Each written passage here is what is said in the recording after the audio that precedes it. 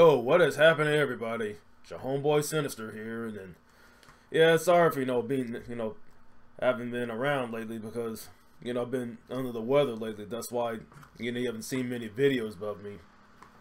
And yeah, I may throw up a gameplay video or two, and things like that, just to just didn't want to show up on camera, looking messed up or looking worse like The Walking Dead, which I'll get to later.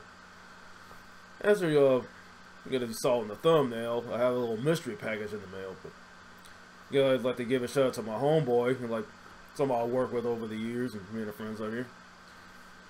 And basically, this game pick he got me, Titanfall 2. I really appreciate him for it. I've been wanting to play this for a while because I seen my homeboy JDauntless. I've been seeing his streams on it, so basically, yeah, I blame you, JDauntless, but I'll leave a link to his page alone. Show him some love. Check his streams out. Really cool. He keeps it real, especially when what gaming news and what else is going on. So yeah, but what else has been going on? But I still keep my ears to the YouTube stream. What's going on in the gaming community and everything else. I picked up some news along the way. I thought I'd give my thoughts about it. First off, I want to talk about is Resident Evil 7.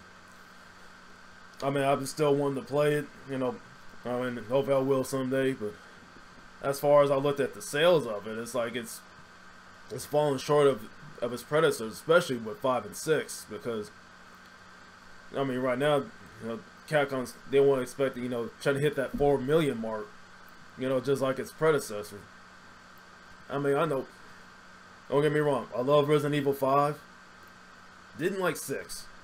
I wasn't feeling 6 at all, but somehow it outsold part 5 just by half. But anyways, right now, Resident Evil 7 it's selling right at, I think it's around the 3 million mark, so far and things like that. Which is not bad, but but being a reboot franchise, but because Capcom's hoping trying to hit the 4 million mark, by the end of March in the next month. So we shall see how it does and everything. But like I said, it looks fantastic and stuff. I know I've talked to some people, they have their pros and cons about it. One of the few negatives I've heard from from those who played it is it was the first person, didn't like it and all that stuff. But but majorities, I heard everything else is positive. It was I say yes, it's back as Resident Evil. Just like Resident Evil 1, back to its survival roots. None of this Rambo, action hardcore stuff like they saw in 5. Straight up survival, something that make you jump and scream and stuff like that. Especially you're playing this game late at night and things like that. Another topic I want to talk about is Activision. Yeah, because on the podcast I was part of the other day, it was talking about the layoffs over at Activision and things like that. And those who were affected the most was Infinity Ward and Beanox. Yeah, because Infinity Ward, they're the ones that started the Call of Duty series. Ever since Call of Duty 2 up until now, when I say Call of Duty 2, the one on the 360 was, like I said, major hit and all that stuff. But lately, they got hit with the layoff bug because basically it was with Infinite Warfare. Yeah, last year it sold for nothing because you get that Modern Warfare remaster with it. However, they still got hit with the layoffs. It's to cut costs and money because think about it, it's been going down because the quality of the Call of Duty series it keeps going down every year.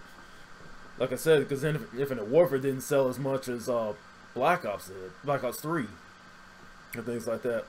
However, Activision's other half, Blizzard, they're doing phenomenal because they're doing great with Overwatch, which was their game of the year, and of course with WoW, World of Warcraft.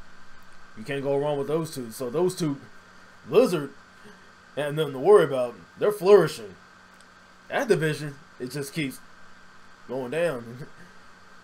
Stuff like that, like their quality, because my thoughts about it is like they're just doing too much. I mean, because the way the quality and the direction that they're going with the franchise is like people have been wanting to go back boots to the ground, and then seeing that's this. But right now, all you get is all this futuristic Halo jump and stuff like that, jumping around. And like I said, like not many people were feeling it because think about it. Ever since Infinite Warfare, even before it came out, it had the most, so many dislikes, like like a billion dislikes and stuff like that. But anyways, just I mean, don't get me wrong. I played it just to try it out, see how it is. So I just wasn't feeling the Infinite Warfare, but I do love the remaster. Don't get me wrong on that. But still, like many of us just wanted that game separate. It's like, you know what, it's like screw with Infinite Warfare. We just want the remaster.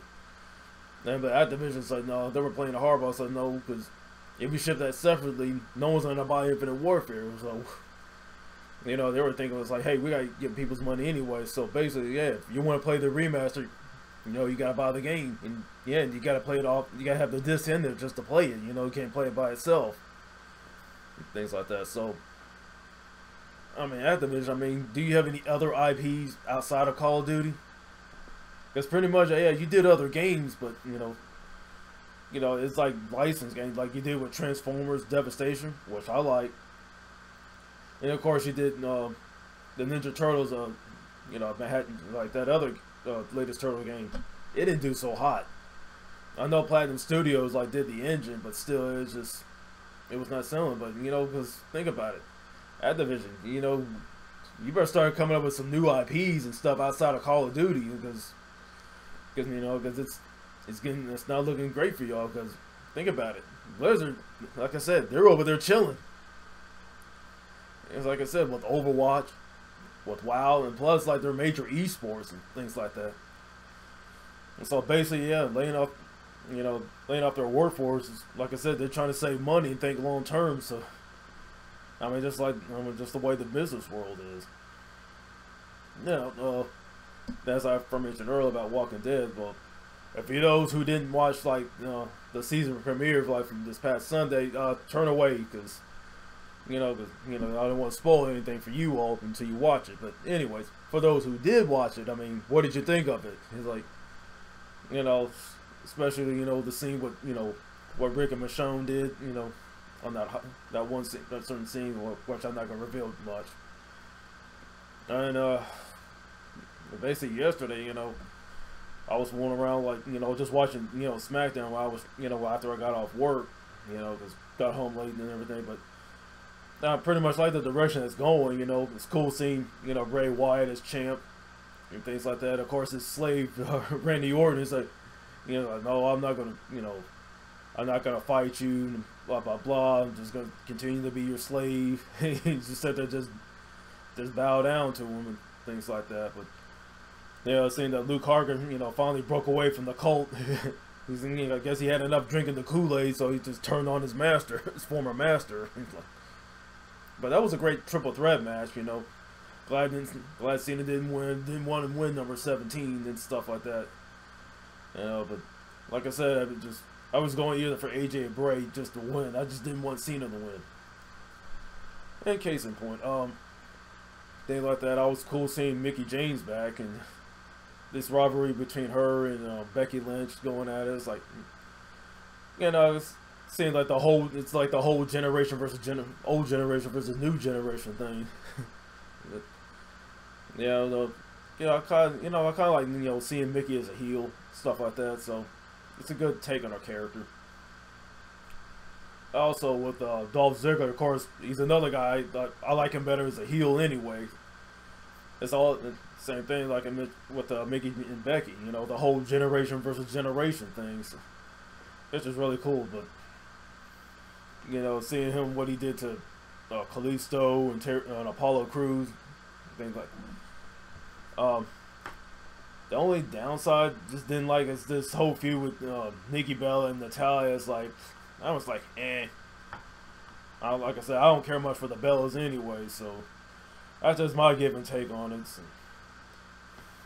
So pretty much that's all I have. It's like just the latest that's been going on. So I'm trying to play catch up and everything. So anyways, just check my channel, hit that subscribe, like, comment, and everything. But this is Sinister, and I'm out.